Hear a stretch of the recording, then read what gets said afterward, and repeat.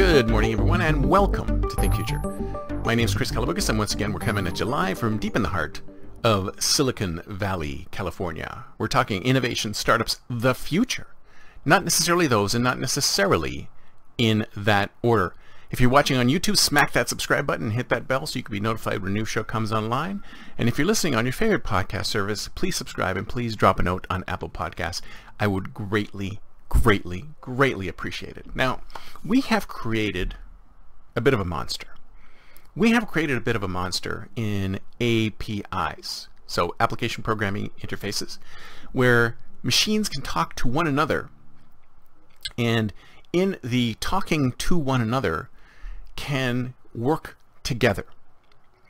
And what this has done is it allowed an explosion of apps. We see software used to be monolithic. Software would just work with itself and work with its own database, and you'd have to go into the software to work with the database, and then that software would work with itself, and that was it. And then right around 2008 or so, just before the explosion of Twitter and Facebook and stuff like that, we started seeing APIs, published APIs, go nuts. So what would happen is that Twitter would publish an API which would allow you to use them as a platform. You can build your system on top of Twitter and do all sorts of things in Twitter without actually using Twitter. And then APIs basically exploded into the travel industry, exploded into the CRM industry, exploded into almost every SaaS industry. APIs and SaaS grew together at the same time. And a lot of companies put out an API, an open API, at the same time as they put out their software. So not only could you use their software through their own interface, you could also build an interface on top of that API. So if you didn't like the interface they had, or if you wanted to interact with their tool without using their interface or doing it in some kind of automated way, say for example you were a CRM provider and you wanted, and you were a lead generation company, and you wanted to automatically insert leads into a CRM like Salesforce, you could write an API which would automatically write leads that were being generated into a customer's Salesforce CRM using this API. So APIs were a boon to a lot of companies because it created a platform play. These companies didn't necessarily need to provide the entire interface, but they had allowed inputs and outputs to the interface, an automated way to do inputs and outputs into an interface. Now the problem with that is that on the surface it sounds great.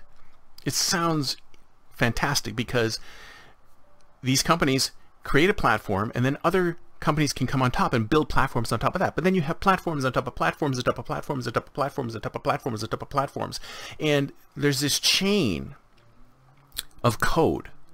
So when you make changes up here, it's got to go through this API, which goes through this API, and then this API, and this API, and then back up through the chain. And some applications are supremely complicated, connecting to a whole bunch of APIs, and others are simpler, but they're almost every application today. Like if you have logged in to a SaaS product using Google or Facebook or Twitter, then you have used an API which connects through Twitter and uses their authentication mechanism to connect into this application, this SaaS app.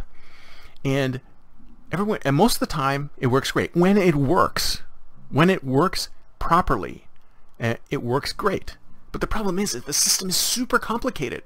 Because if you think about it, there's all these layers of APIs that need to work together. Like say for example, you're using Kayak.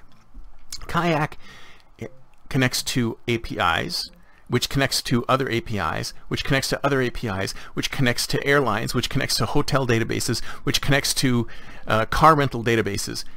Kayak is an aggregator of an aggregator of an aggregator, and there's more aggregators. So there's this intermediation occurring because every time along every layer at this step, things are getting more and more complicated. Do you remember the days when if you wanted to go traveling, you could just call a travel agent and say, hey, I want to go to Puerto Rico, Puerto Vallarta, and they would be able to find the perfect trip right away? Now it takes hours and hours and hours of work on Kayak or some other travel aggregation site for you to be able to find the perfect trip. But the problem is that as long as all of this stuff works, it's great. But it's so many layers, and there's so much complexity. If there's any failures in the middle, then everything explodes. I can tell you an example. I think I was traveling to Greece like 4 or 5 years ago prior to the coronavirus, and I was looking at all these flights, and I was going through Kayak, and I saw the perfect flight, and it flew through Zurich, right?